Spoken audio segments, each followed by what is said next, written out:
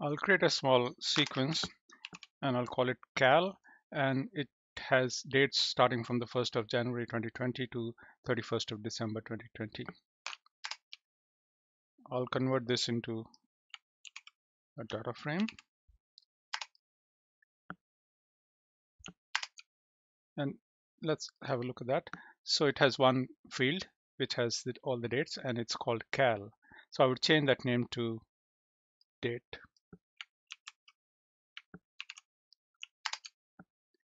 So if I see now, it has changed to date. So with that, we'll go further. So to get the month out of that, I'll create another column in that, and I'll call it as cal month full, and I'll be using the month option from the Lubridate package, and using the cal date which we created, I want to have the label as true and abbreviation equals false. So let's see what it does for us. So it has given us a full month name there. Now there's another way of getting month, so I'll use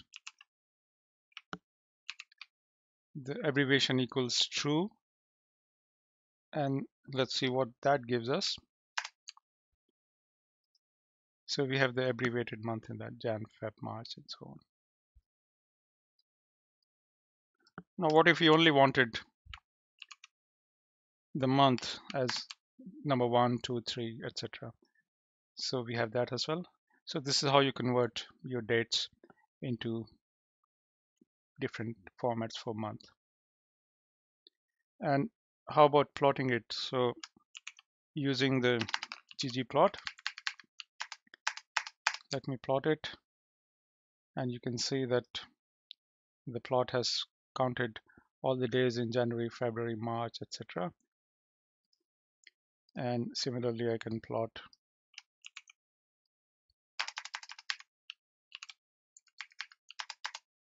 the abbreviated month, and that gives us Jan, Feb, March, April, May, June, etc. Now we can also do the same thing with month.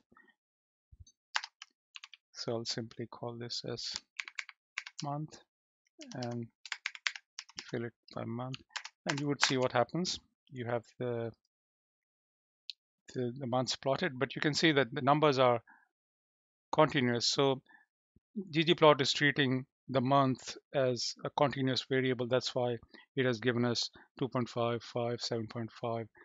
So to do that, we can convert that into a factor, and that'll do the job for us. So I would convert this into a factor by calling x equals factor of the month, and then the fill also the factor of the month. So with that, we should be able to get